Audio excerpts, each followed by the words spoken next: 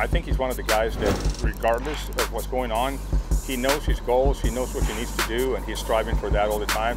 When you look into his eyes and things are going right, it's like, I got this. Roansy's super consistent. Like every time he gets on the mound, he knows he's the best player out there, and he's gonna, he's gonna compete.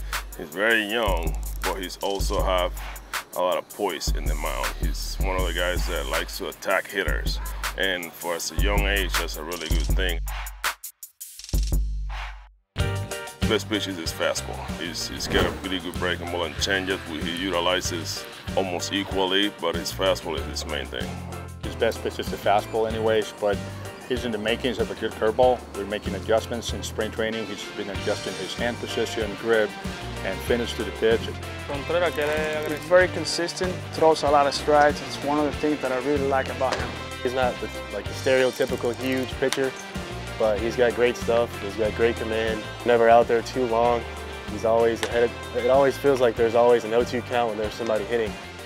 I feel more excited about my breaking ball right now because I've been working a lot on it. I'm feeling more comfortable when I'm pitching the game, but I gotta keep focusing on every pitch and every outspeed pitch out there. But I think what I'm working right now with my breaking ball is what I feel good about.